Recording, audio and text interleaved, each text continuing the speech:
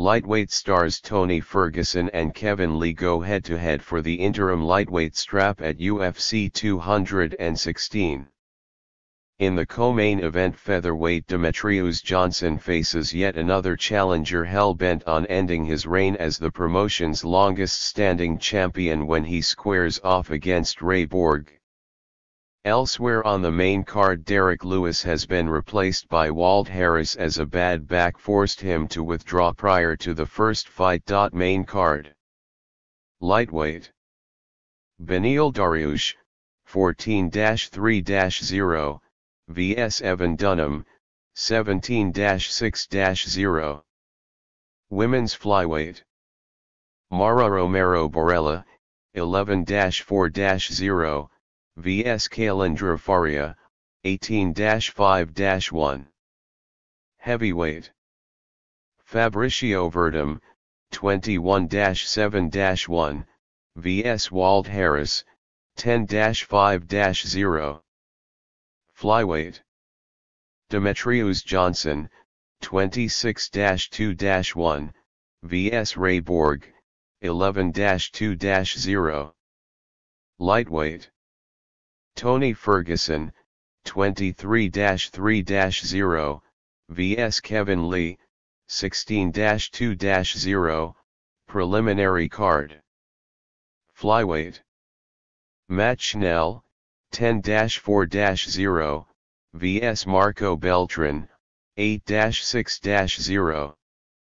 Both fighters felt each other out during a lackluster opening round before Matt Schnell took control in the second round by turning the contest into a boxing encounter.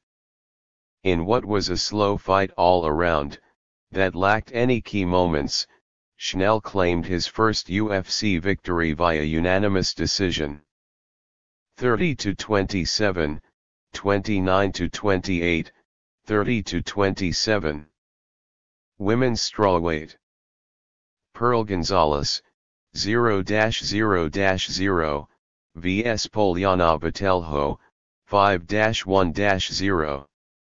The fight got off to not the greatest opening as both fighters spent the majority of the round locked in a clinch against the cage. Round 2, Gonzalez continued with the clinch game, but Botelho got on top with her defense and elbows. Loud boos rang out during the third round as the crowd became tired of Gonzalez's tactic. Botelho was the dominant fighter and the judges' scorecards reflect that. Unanimous decision with all having the same score, 30-27. Lightweight. Bobby Green, 23-8-0, vs Lando Vannata, 9-2-0. Bantamweight. Tom Ducasnoy, 15-1-0, vs Cody Stamann, 15-1-0, early KO of the night. In the second early preliminary fight, underdog John Moraga put his name in the hat for the knockout of the night contender as he demolished the previously undefeated Magomed Bibulatov with a monstrous left hook. Heavyweight clash rocked. Number 2 ranked heavyweight Fabricio Verdum will be fighting on the main event card, just not against his originally listed opponent. Derrick Lewis withdrew from the fight only moments ago after a back injury left him in severe pain. "I can't move," Lewis told MMA Fighting. "I'm feeling the same pain in my back that I felt before the Mark Hunt fight." With the injury flaring up after weigh-ins, Lewis has been replaced on the card by Walt Harris and will now watch the action unfold from the comfort of his hotel room. UFC fighter Leonardo Santos has blasted the title fight between Tony Ferguson and Kevin Lee as a joke, outraged he's been snubbed by the fight promotion once again. Santos is 4-0-1 in the UFC but hasn't fought since defeating Adriano Martins in October last year. Before that, he was awarded the Performance of the Night bonus for his first round KO of Lee at UFC 194 in December 2015. The 37-year-old said the UFC is robbing him of the chance to fight and he's getting sick of it. The UFC is effing me up, Santos said, per MMA Fighting. I want to fight this year, for the love of God, or I'll be broke. I have lots of bills to pay, I have to feed my kids. I have to fight, especially after doing a 3-month camp and not getting paid anything, so I want to fight. I'm undefeated in the UFC, I'm going after the top 10. The guy I knocked out is fighting for the interim title, so I'm in a good place to come back. The UFC has to give me a good opportunity and a good fight, that's all I ask.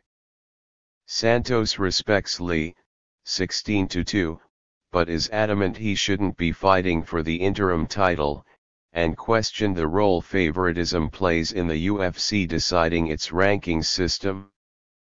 I'll be honest, Lee, has his merits, but it's a joke that he is fighting for the interim belt, Santos said. I have 5 wins in the UFC, I'm undefeated, and they didn't even put me against a top 10 opponent. It's a joke. When they want to put someone up there, in the rankings, they do it and F it. His merits, he won the fights, congratulations, but I deserve to be in the top 10 and fighting a top 10 guy. Fighters Camp shares bathroom secret. Beneil Dariush fights Evan Dunham in the first bout on the main card at UFC 216 and fellow fighter John Tuck will be in his corner. Tuck will be hoping he can offer Dariush enough wisdom to spur him to victory to repay the lightweight star for sharing a secret with him about how to cut weight before a fight.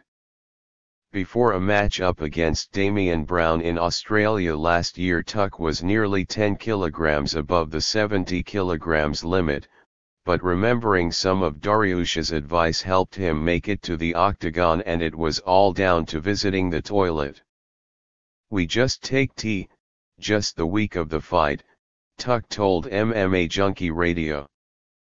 If you're cutting weight, sometimes it's hard to use the restroom, because you're all backed up. You're dry, just running dry. Man, I swear, if it was not 6 pounds, it was 7 pounds, 3 kilograms, I lost just by using the restroom. All due to tea, brother. Ugly reality of weight-cutting: fans won't be cheering on Nick Lentz in Las Vegas after the American withdrew from his scheduled lightweight bout against ex-Bellator champion Will Brooks. The UFC announced he'd be missing due to medical issues, and he elaborated by saying his attempt to lose weight combined with problems arising from being a diabetic put him in hospital. I didn't make it to weigh-ins this morning because I was in the hospital, Lentz wrote on Twitter.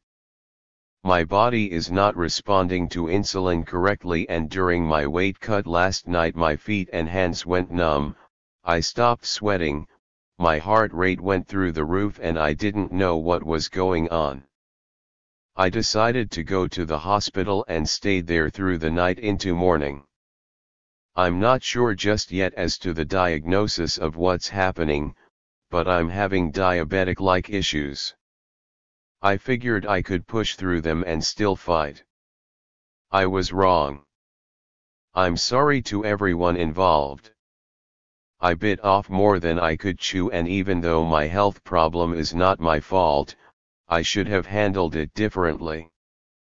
God bless everyone for their support throughout my camp. I will be back soon.